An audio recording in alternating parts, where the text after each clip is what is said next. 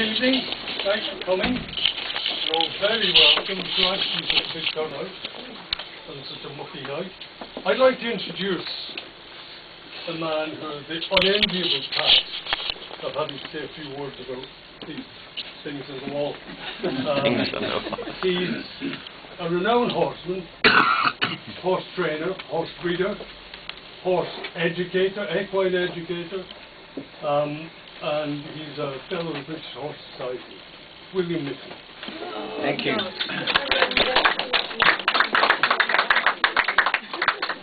There's no burden.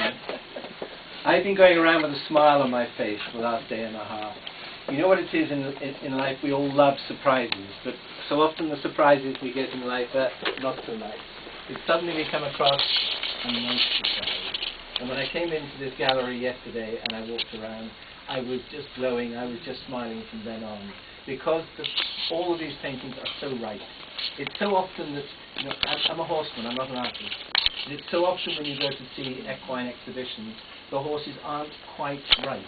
But here, you know, we really have to stand back from some of these pictures, but every leg is in the right place.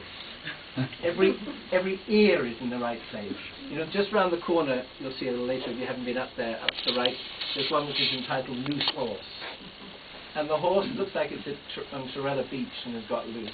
And he doesn't know whether he should look forward or he should look back. And as most of you know, the ears go with their eyes. So the ears are dead vertical, because he's trying to look front and back at the same time. And it's those little details which are so important. Anatomically, they are fantastic. We have a couple of vets here tonight, so I think we'll confirm that. And you know, the painter that was so famous for studying the anatomy of a horse and getting it right was Stubbs. As a boy in Cornwall with a horse-mad father, I was told about George Stubbs because of this painting of a horse called Whistle Jacket. Now, Whistle Jacket was sold for 11 million sterling, and it sits in the National Gallery. So who knows? Invest. Who knows? I wish, William, I wish. Whistle Jacket was in what they call a levade position. So he's rearing up but sitting on his hind end, as opposed to that horse there, which is rearing up with open hock. But straight away I looked at that. I said, it's strange compared with the others, because that's an Arab. And indeed, I discovered that it is an Arab, and in fact it's been surface trained. I was also told in Cornwall about Mullins, Sir Alfred Mullins. And that, you may say, why was that? Well, it's because Sir Alfred Mullins came down to Cornwall, and he was part of what they call the Newlyn School of Art, where he met a young lady. And the reason why I always remember it, hearing my father talk about it, is he then married the young lady, considerably younger than himself, and they went away on honeymoon. In the process of honeymoon, she tried to kill herself. So committed suicide. And it sounds dreadful. She obviously suffered from depression. 2 years later, she managed to pass very sadly. But I'm often asked, can horses get depression? Can you see in a horse if they are depressed, if they are unhappy? Can you see the reverse? Can you see that they are happy? And if I can just move people forward a little bit, behind where I'm pointing to here, I look at the two brown horses there, the two bay horses, one with a rider and one without the rider. As soon as I saw those horses, I just went, ah, because those horses are going, ah. Now the one on the right is the rider is here tonight, is Anna. There's Anna. And she's sitting beautifully, and why wouldn't she be sitting beautifully? Because her trainer, Gillian Kyle, where are you, Gillian? is also here tonight. But you know, as a horse relaxes and goes well, it just goes, ah. And I think there's that feeling there in that picture. And then the one on the left, I was particularly delighted to see this one. Most people don't know why. It's because it's wearing what is called a mixing bridle, a bridle that I designed. But it's not just because of that I like that. Again, the horse is at peace. The horse is at ease. And the fact that Ian can show the mental side of the horse's state of being is fantastic. Whereas the Arab here is saying, what am I going to be asked next? What am I supposed to do next? And you can just see it in the picture all the time. Now, I said about Mullins. Mullins had a particular picture of a chestnut mare that was sold for $6 million in the 1980s. Now, who knows whether this chestnut mare is going to be sold for $6 million in the future? Is she still at home? Is she still at home? The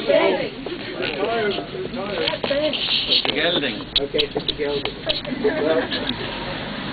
Well, most people, when they sold horses to somebody that knows about horses, and it was chestnut, even if it was a mare, they'd say it was a gelding.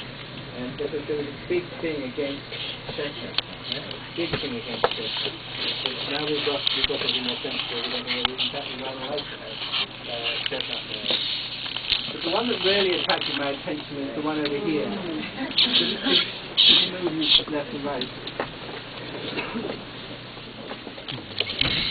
Ronald Duncan wrote some wonderful words about horses, and he said, where grace is laced by muscle and strength by gentleness confined. Where grace is laced by muscle and strength by gentleness confined.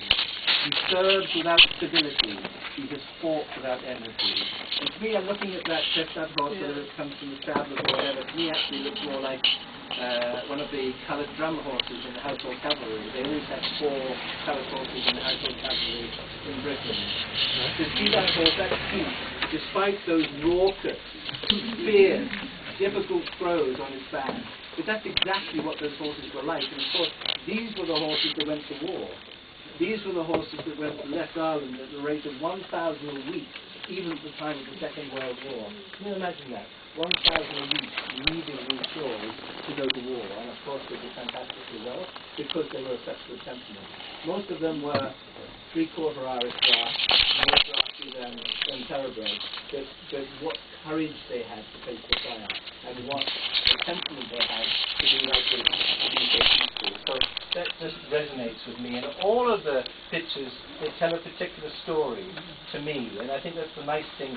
Rather than just being truly photographic, it allows the individual to look at them and have their own feelings, their own stories, being welling up from one's past.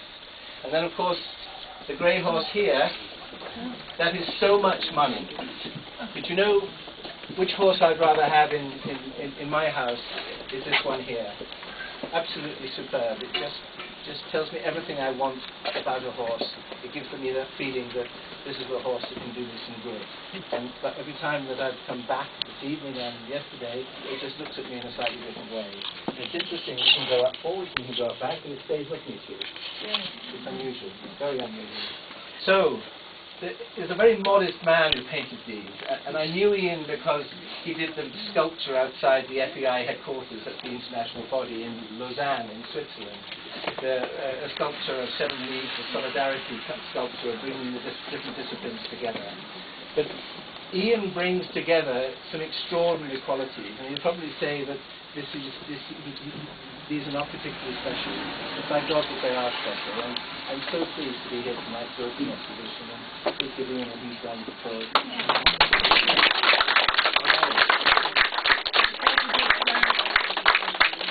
Few words of thanks, particularly to William. I mean, my head's expanded somewhat, but to get William a serious horseman insight into the character of the horses depicted in the painting is terrific. So I'd love to thank you, William.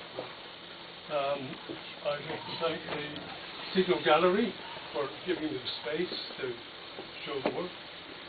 I'd love to thank my wife Susan because she was sort of evicted from her own studio for the last year while I did the work. Thank my daughters, both accomplished horsewomen, for their constructive criticism. And to thank my models, the horses of course, who were so patient to let me work with them. Thank you. Thanks for coming.